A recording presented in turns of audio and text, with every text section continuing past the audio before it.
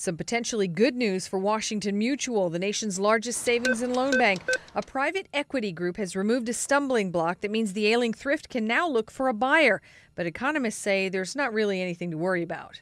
That WaMu has sufficient liquid assets to cover its obligations to the end of 2010. So WaMu can meet all of its obligations for almost the next year and a half.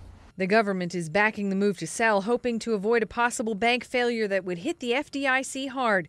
But it's going to be tough for WaMu to find a buyer since it has a lot of losses still lurking in its home loan portfolio.